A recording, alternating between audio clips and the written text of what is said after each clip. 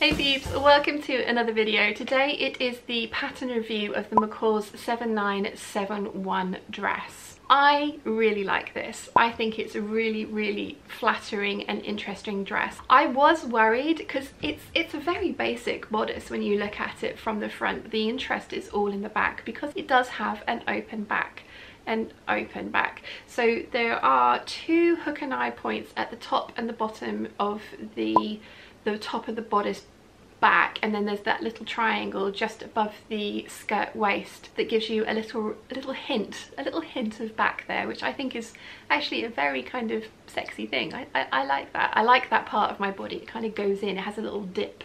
I like that. I was a little bit worried about making this dress because I prefer to wear bras, and I was thinking I'm not sure how I'm going to do that with this dress. I was thinking about putting an exposed zip along the upper back part. I was thinking about putting in an invisible zip. I was wondering if, you know, this was going to be big enough that I could get it over my head. In all honesty, I actually really like the hook and eyes. I may put one extra hook and eye in the middle of the back piece, but as is, if I am wearing a black bra or even the pink bra that I have on now, you can't really see it. I would totally wear it like this.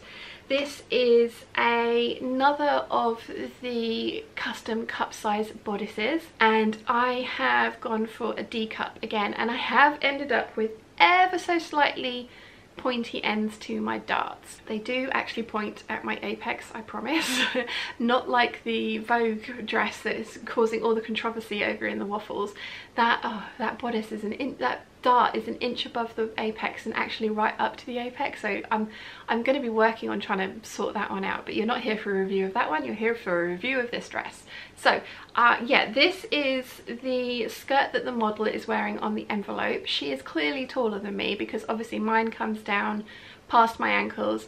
I mean, I suppose hers also kind of comes to her ankles, but it just looks like it's a little bit shorter on her, which I really like the length of this, and I also like the thigh-high split. I had a particular moment when I was sewing this together when I was like, I know the split goes over the left leg, I know that. I was looking at it and I was like, oh god, I've sewn it to the right, over the right leg. I didn't mean to do that, and I hadn't. I just put the panels together incorrectly. So yeah, label your pieces, people. Do as I say, not as I do. Although I do talk you guys through that when I'm putting the skirt together in the sew along, about putting pins in to certain pieces, because there's obviously notches as well. But yeah, ask me how I know.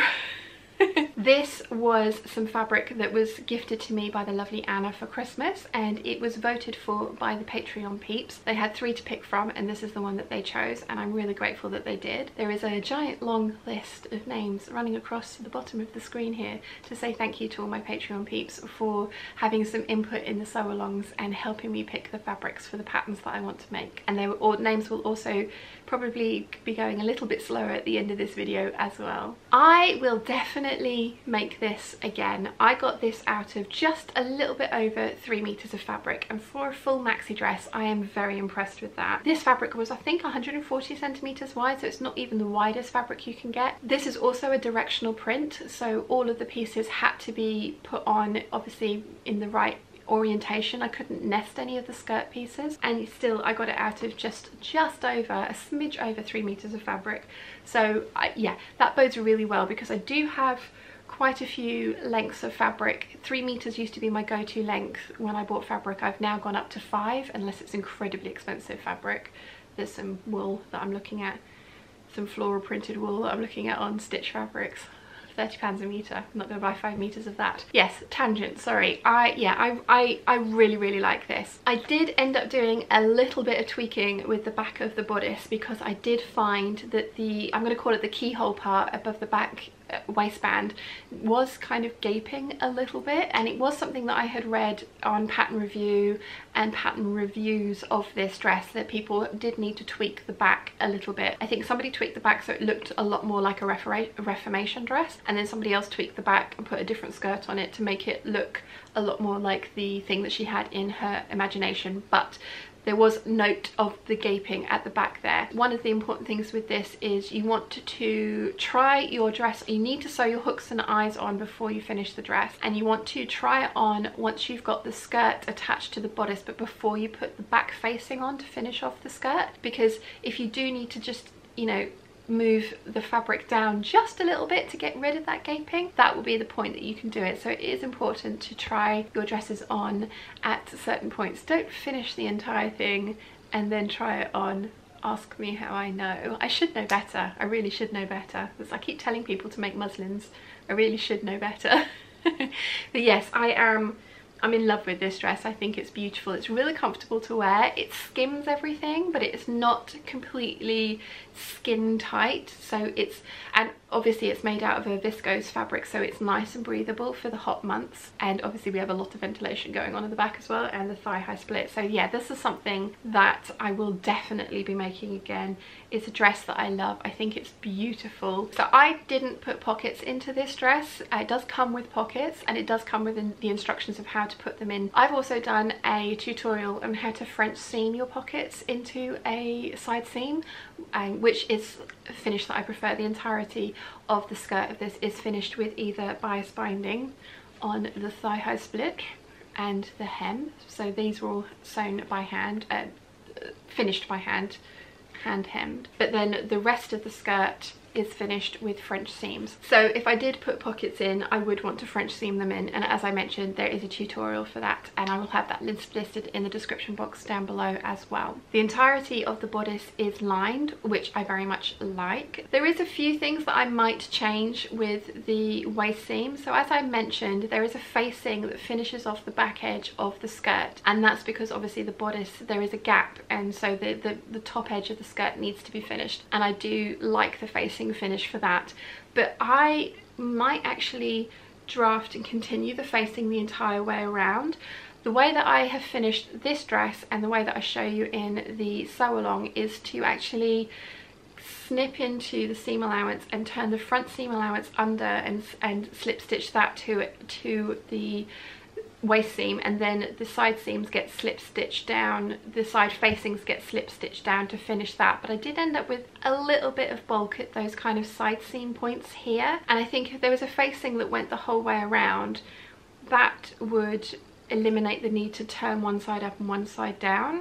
This again is my aversion to having overlocking finishes on woven garments. It's just a personal preference. The pattern does call for you to finish off this front edge and just leave it loose and press down. So the pattern actually has you treat the front, outer and lining as a single piece and sew it to the skirt and just press the seam down. But I don't like that finish on the inside, which is why I've done the method that I've mentioned. Having said that, like I say, I ended up with a few little bulky bits. They're not, I mean, because this is a very lightweight fabric, I get away with it, but there's a few tiny little bulky bits at the sides here, and I think I could finish that better. So I think I probably either would draft a facing for the front to go all the way around.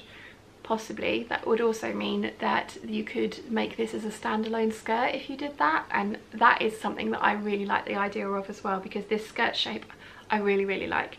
It skims my hips, but it's still full, and obviously the drama of the thigh high split at the front as well. So if you did draft a facing for the front of it, then you would end up with a standalone skirt, which would be great. You could actually then make it as like a two-piece, so you could have like a separate bodice, because you could very easily finish the edge of this and have a bodice and a skirt that, you know, a top and a skirt that went together, and then have separates but that looks like a dress.